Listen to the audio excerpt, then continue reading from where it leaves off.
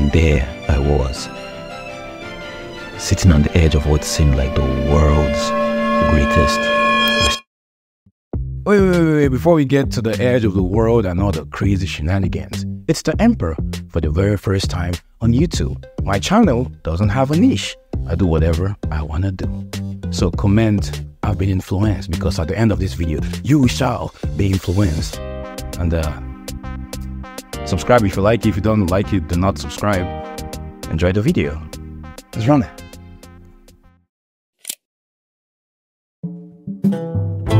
So first things first, to answer the question people keep asking me, where do you see yourself next 4 years? I don't know. I have no idea. I honestly do not know.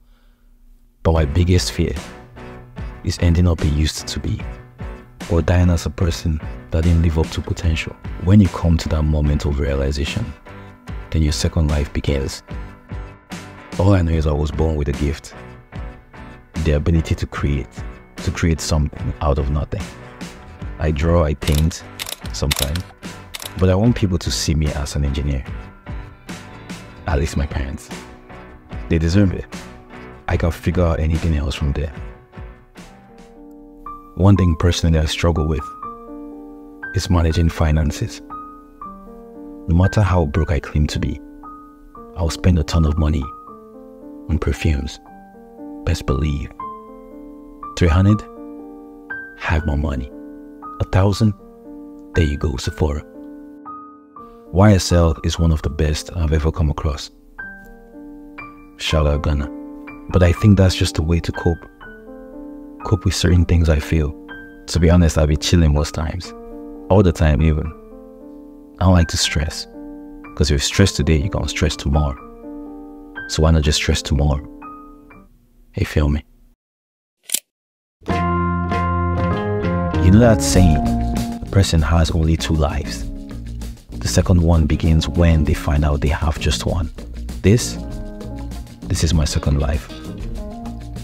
No more procrastinations. It is going to be difficult, but that's life. Having a child at 17 definitely didn't make things easier for me. You know, I've been able to pardon my way through a lot of things. I used to think they were mistakes, but they're blessings.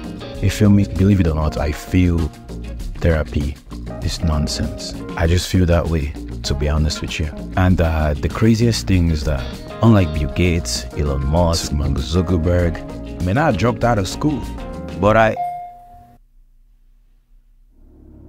failed. Damn, it finally came. The email.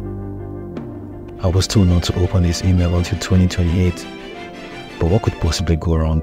My mind pacing, my heart racing, and there I was, sitting on the edge of what seemed like the world's greatest misadventure. I realized something crucial about my future. Is this the beginning? Is this the end? I don't know. But one thing I do know, I'm the pilot.